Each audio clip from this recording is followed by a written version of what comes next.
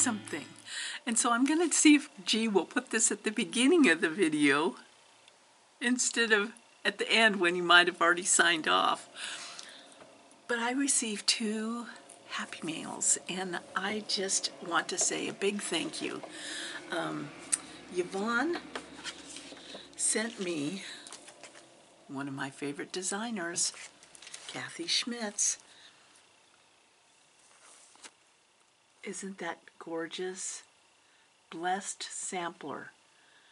That is on my list to do. I love everything about it. And see, in the heart, I can put G plus A. Yeah. It's adorable. What I'm really interested to figure out is what thread color I'll stitch it in, because I could do it in any thread color. Thank you so much, Yvonne. And then this is like, look at this little bag. It has Hexie's stamped on it.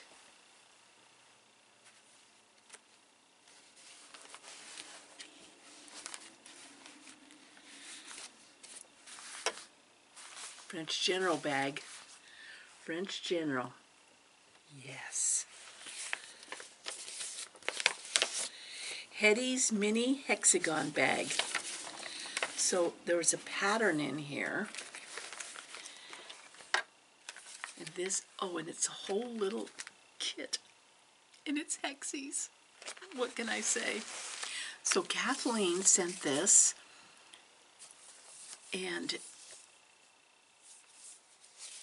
this is from near where I used to live down in California. Hetty's mini hexagon bag. So it's a kit to make that little bag. I'm definitely making that little bag. I mean, a little bag, French General, and all the thread and everything, and the cut out little things to make it. And some French General fabrics. Oh, I love French General. And I just made that French General blue quilt top. Thank you so much, Kathleen. I am mesmerized by this because I didn't look at the whole pattern when I opened it up. Oh my gosh, it's got the needles and everything in here. And the lining, is that really? Oh, look at that.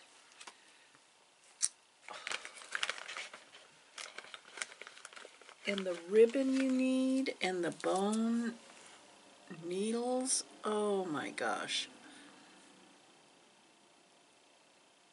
This is so cool.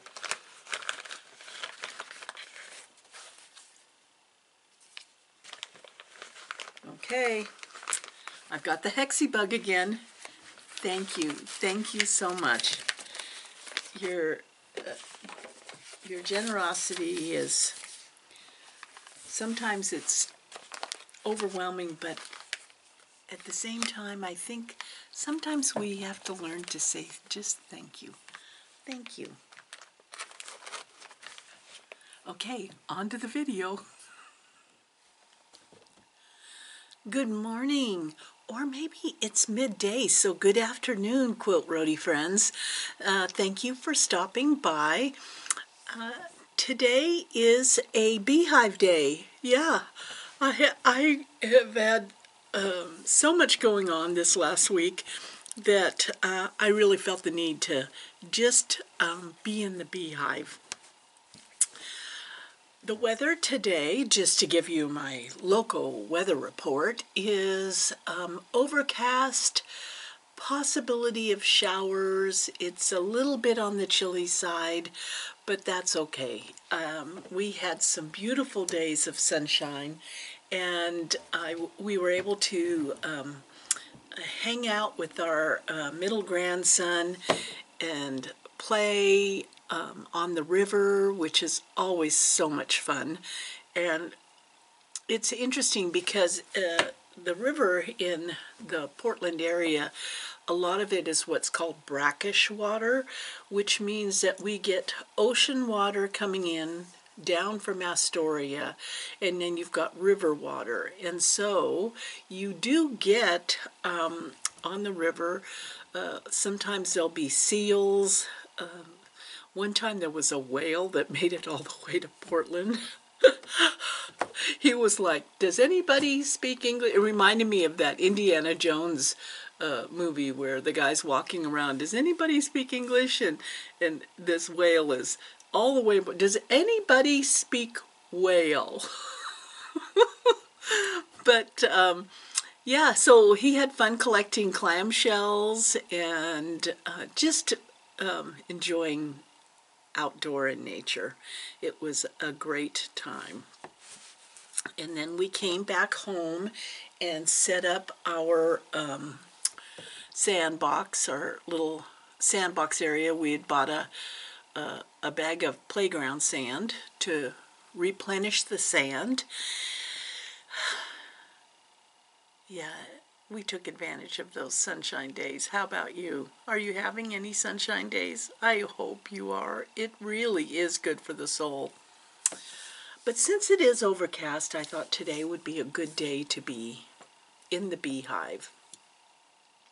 I have a lot of plans. I'm like so shocked at myself because I got my postcard done. And if you don't know about the postcards, they are usually anybody can make a quilted postcard. It's the same size as a postcard. If you go on the Sisters Outdoor Quilt Show site, there's information. All of the instructors are kind of asked to make a postcard that they auction off, and the funds are a donation to the music and arts. So I felt that kind of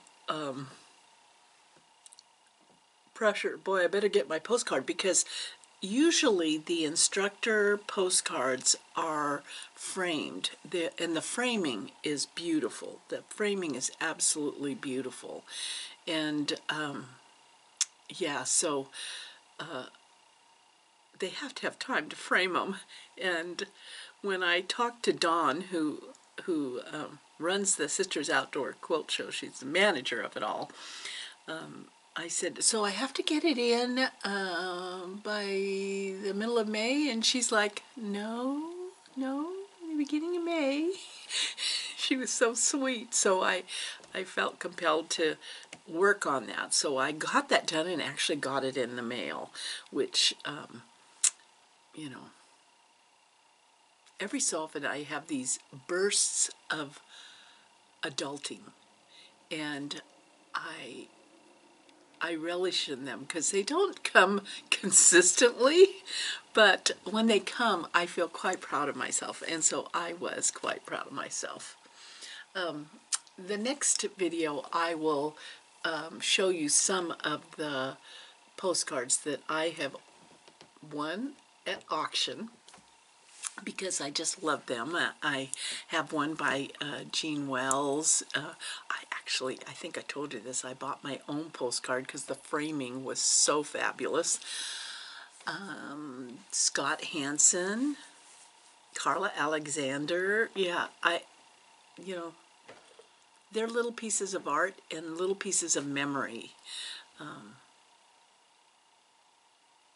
Yeah, so I wonder who will get my postcard this year. Who will get my postcard?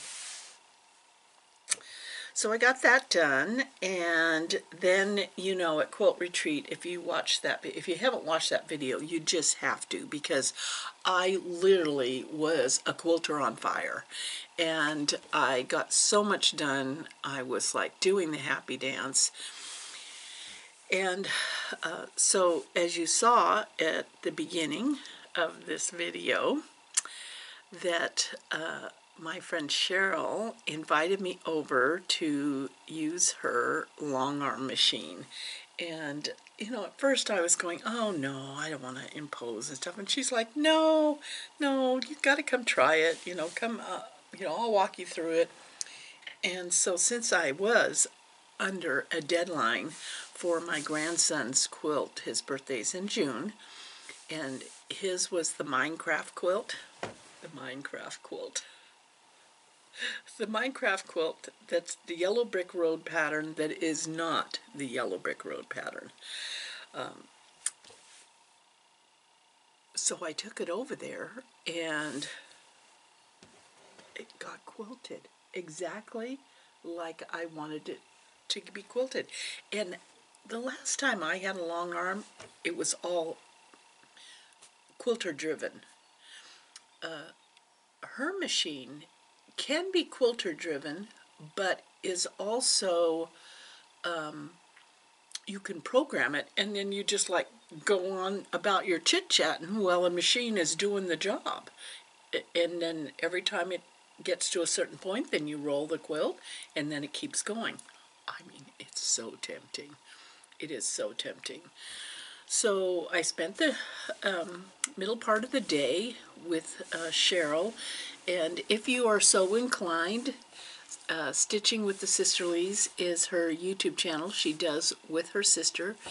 It is a combination of quilting and cross stitch. So if you're a quilter, you're going to enjoy it just as much. So I would head on over there, and I'll put a link down below for that. But yeah, it's so I went over for the day and did this quilt, and it was like 4 hours and done. It, you know, would have taken me days. And then when it got to the very end, you know, there's just a little more section than the pentagram would cover. And so I free motioned the very last part. And what I did was I put his name, just like I was writing. I wrote his name, and I wrote down that Nana and G love you, just across the bottom. And I'm not going to even tell him about it, because someday he's going to be looking at that and he'll notice that, well, there's something different down there.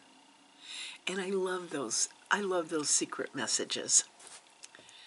I don't know if I know I've told you, but I'll tell you again. The very first quilt I ever saw, handmade quilt, was by G's dad, and he made it for my oldest son. My youngest son wasn't even born yet, and I wish I had understood then what that truly meant. But I wasn't a quilter then, and it was another blanket. My son used it till it was in shreds. But now that I make quilts, I truly regret how extraordinary that was for his grandfather to make him a quilt. And little did I know at that time, because it was several years after that I got into quilting. Little did I know that my father-in-law would have inspired me in such a way. Yeah. So there's a little story for you. So here's this whole quilt, all quilted, and now I'm putting the binding on. And I have to tell you, I don't have one of those setups, although I was talking to Cheryl about it, about having a setup where you could actually film what you're doing. When I've done that in the past, it's actually G holding the camera, and he's got his own hobbies. So I think I am going to look into a way to do that so that when I do, I don't necessarily want to do tutorials because that would require more adulting than I'm capable of. But I could show you how I do a few things. And some of the ways I do things are shortcuts and won't appeal to the purist in the group, but there might be some of you who understand the need to be finished. Yeah, to be finished. So the way I'm doing this binding is a first time for me. I like to hand tack down binding, but lately I have been under a deadline, and I have the auction wall hanging and a quilt that will be in the Sisters Outdoor Quilt Show that I will be hand tacking down. It takes a while to do that, especially now. Some of you would say, it doesn't, you just sit and watch TV. But when I sit and watch TV, I'm either cross-stitching, wool stitching. There's so much hand stitching in my life that hand tacking a binding sometimes is more of a chore than a relaxing moment, because I think of the other 20 things that I could be stitching. But there are some quilts that I will continue to hand stitch because I want them to look a certain way. This, on the other hand, is a quilt for a birthday boy who's turning 6. And he will not be critiquing this quilt. And it will be washed and used till it's threadbare. So why not do something a little more sturdy, I guess, a little more sturdy. And at retreat, I had heard from a couple girlfriends that do a lot of charity quilts and their own quilts that they have been machine tacking down the binding. And Pocket Robin was talking about zigzag stitching, and I thought, I'm going to give that a try. And so that is what I'm doing. So I attach the binding to the quilt, and it's part of the flannel that's the backing. I found this perfect flannel. It's the Snuggly flannel at Joann's, and it's perfect for this quilt because it's got all of this text about gaming. You know, start, play, companion, okay, score. You know, it just has all this game terminology on it. And it's a nice color that goes with the front, and it's soft. So I decided to make the binding out of the same flannel so that the edge of the quilt would have that softness. You know, you've all had babies or seen babies who like the satin edging on a quilt or a blanket. I wanted this to have a soft edge, So I decided to make the binding out of the same fabric. I cut it 2.5 inches wide, folded it in half, and then I used my walking foot because there were so many layers. There was the flannel on the back, there was the batting, there was the cotton on the top, and then the double flannel binding. So I used my walking foot to attach it down. And then I ironed it out. So it all got ironed straight out. Then I started thinking about, wow, that zigzag foot, this is going to be tough because it's going to be double those layers tacking the binding down. And so I left my walking foot on the machine, and I programmed my machine for a zigzag stitch and very carefully looked at whether the zigzag stitch would maintain itself inside my walking foot without breaking the needle. And it did. Yes. And then I tried stitching from the back.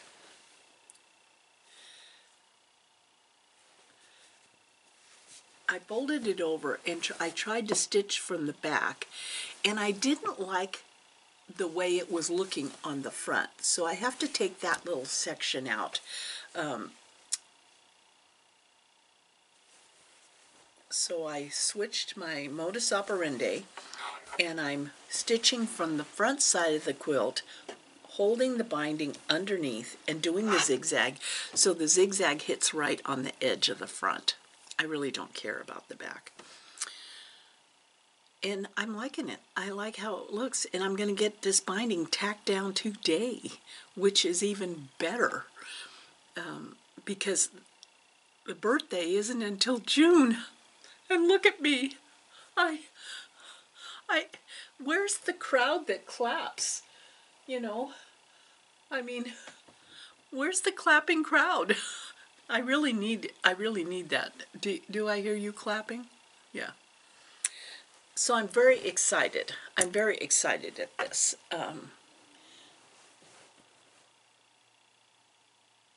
Yeah.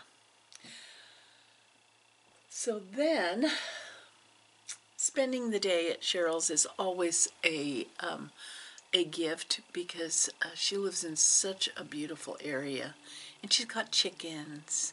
She won't get goats, though. I keep trying to talk her into getting goats, but she won't get them. You know, and we actually, when we were going to the river, we actually stopped to do a little shopping at one of the farms. And a lot of the places in this area, the farmland in this area, you'll see a farm stand. And there were goats and chickens there. And my grandson was really, I said, don't stick your finger in the fence. You'll be nibble, nibble. You'll be nibble, nibble. But when I was kind of going through the closet again, trying to figure out what I wanted to work on next. I know I have a pile of quilting to do, but I got the piecing bug. Retreat was amazing in that way, in that it inspired that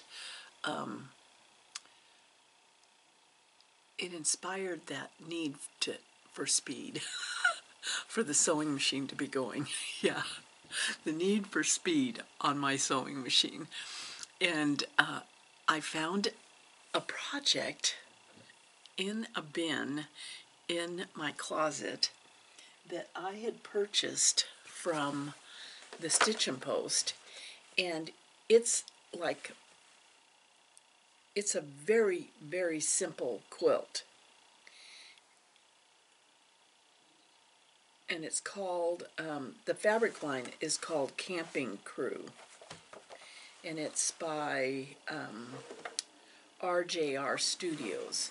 So here is the backing. Now, I really feel like this needs to go into the van. I mean, G spent this last week washing and waxing the van. So here is it's just a simple pattern. The strips are already cut.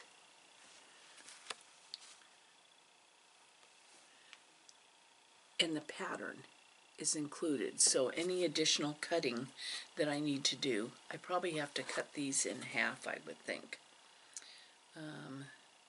Yeah, so this is going to be the next piecing project that I do.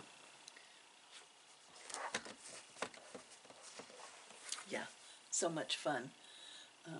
And I tell you, fabric is like, it's the salvage sometimes. Do you do that too? Do you look at the salvage? I kind of look at the salvage, because look at this salvage. of course I make things out of selvage, so, but look at this selvage. Oh, here we go, here we go. It's little campfires. I mean, and if you didn't know, the selvage colors show the dyes that are used in the fabric printing. And so you can, according to Jen Kingwell, you can take the selvage if you need to get additional fabric. You can just take the selvage with you, and you know the colors that might go with it. So I'm really excited about making that. But right now I need to get this done. And I have a lot of hand stitching to do. I just have a lot of hand stitching. I know my Sashiko's been yelling at me. I really want to get into that Sashiko. And